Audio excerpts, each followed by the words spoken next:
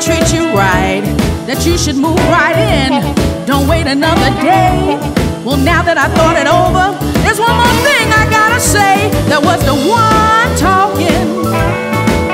That was the one talking. That was the one talking. Baby, that wasn't me. The last thing I remember, I was sipping Ricky Rose. I was talking about loving you, baby, from your head down to your toes. I'm afraid to say I made the wrong impression. Let me set the story straight and make a small confession. There was a wine talking. There was a wine talking.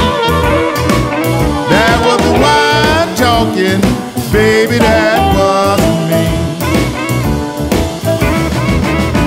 I can drink Crown Royal and even have a double, but when I switch to Ricky Rose, that's when I take a tumble. You can drink gin all night or champagne with its bubbles, but when you switch to grape, that's when you get in trouble.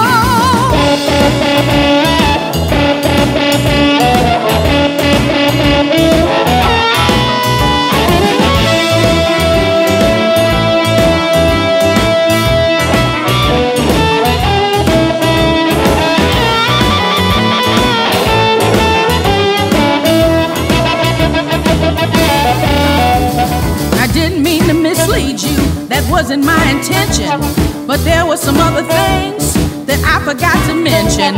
Like 3 little boys at home who never give me peace, and they look just like their daddy, who's the chief of police. Now there's a couple things you need to know about my life. I've been married 7 times, now I got a jealous wife. If she finds out we got down last night, you can be damn sure there's gonna be a fight. I ain't kidding either. That ain't the wine talking. I'm being straight with you, baby. I'm talking honestly. Is that the wine talking or is that you? That's me, baby. Some vintage Oscar Wilson. What year was you born, honey? 1979.